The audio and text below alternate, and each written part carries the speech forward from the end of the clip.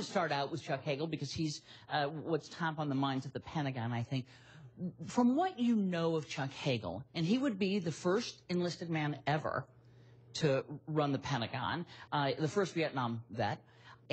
From what you know, what sort of reception would he get from the military? I think it'd be fine.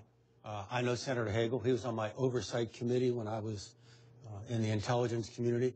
He was a member, and this is not a universal condition, he was a member that you could talk to, have an honest dialogue, not necessarily disagree, but on a personal basis, have a candid exchange of views. You could always speak with him. And frankly, given my time in uniform, that's a tremendous attribute. So I actually think this will work out well.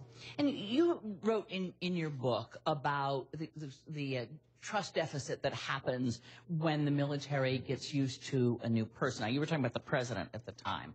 But I wonder if having a Pentagon chief with the credentials of having fought in a war sort of helps with the trust deficit. I don't think it's a prerequisite, but I think it's very helpful. And I think it'll start off. And then, of course, he'll build relationships as he goes. He's already got a lot of credibility. I don't think it'll be a problem. And do either of you see any red flags? You look at it, this is a man who's talked about the Pentagon's bloated, there's too much. I mean, you've heard the criticism of any red flags out there for you all? Look, these are issues that any incoming secretary is going to have to face. We all know that. Now, I give a broad macro view.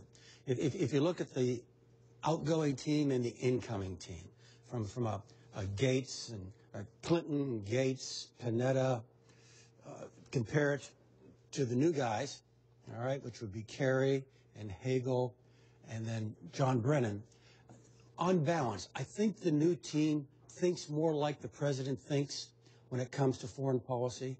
This is going to be a team that might not push back as much with regard to cuts or withdrawals or smaller footprints or reluctance to go with big footprints into new areas. So I think there might be differences in policy, but in terms of the worth of the man for handling the job and his being received there, not at all.